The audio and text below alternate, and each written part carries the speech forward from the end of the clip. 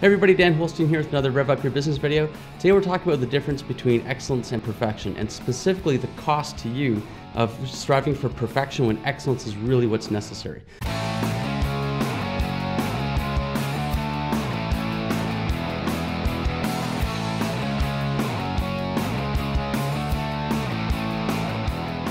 So let's go to the graphic here. If we've got this curve here where we're showing this is all of your effort to create perfection, and it takes all this time and effort to get there, and this is the quality of your work that you're actually producing. Let's say, for instance, that right around here, this is excellent. And maybe right around here, as we start to tail off, the level of quality increase, this is perfection. Okay, now look at the difference of time. It's a lot of additional time to get there. In fact, if we were to look at it in terms of units, if this was, 1 unit of time, this is from here to here, this is at least another unit of time. So we could say it could take anywhere from 3/4 as long to twice as long to get something done from a level of excellence to perfection, right? I'm sure you found yourself in that case, in that situation where you're working, just trying to get those final last little details just worked out till it's perfect, okay?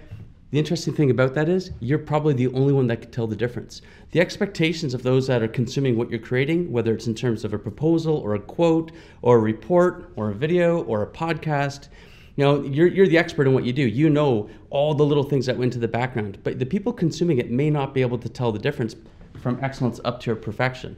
But check this out. If we look right here, this is the delta. This is the difference of quality between excellence and perfection. It's this much distance here, but it's this much distance of time and effort. So we have a little bit of quality improvement. You probably are the one that can see it.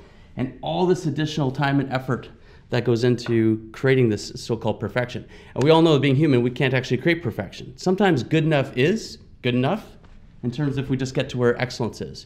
So here's a couple of things to think about. Why is it that sometimes we are determined to strive towards something that's perfect? What are we concerned about that it has to be so good? Could it be things like we're afraid of what people might say if they saw that we made a little mistake or forgot some little bit or it wasn't just quite right? So we're worried what other people think? Could it be that we're trying to prove something, that we have this high level of excellence because we're a little bit insecure about something else? Could it be we're actually just procrastinating? We're making it take longer than it needs to take so we can use up our time? It could be any of the above, but what's the cost to you of this? It'll vary for everybody and depending on what you're doing, but generally, if we're striving for perfection, it's gonna take a lot more time and effort. So first of all, we lose our time. It's our only non-renewable resource. Once your time is gone, that's it. You can't get it back. Right, so we're losing our time, but also what we're losing is what we could create and produce within the additional time that we're using trying to get to perfection. If this is, say 3 hours to get something done to excellence and another 3 hours to get to perfection, or at least another hour or two, we're into 50 to 75% more time to get something done, where we could have saved that time on another item. We could have been more productive or created something else as well.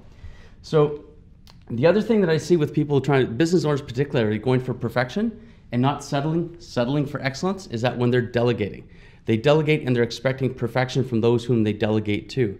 And inevitably, the people that they're asking to do things can't hit perfection because they can't even do it, let alone someone who's being trained on something, and then the business owner ends up taking the item back and trying to continue on with perfection. When we're delegating and just trying to get something done to a level of excellence, your team can probably get it to a level of excellence. We got to be okay with that. And think of the leverage you're going to get from that and the time that they're going to save working on things instead of trying to get for perfection as well. So that's it for now. So as you're going through your week, think about things try to identify where you're going for perfection rather than simply excellence, which is actually really good. Perfection, the unattainable, excellence, the really good, that people will find value in and not even be able to see the difference that you're putting all this extra time and effort in. And the other thing is, what could you do with the time that you get back from settling for excellence instead of driving towards this impossible perfection? That's it for this week. Talk to you next time.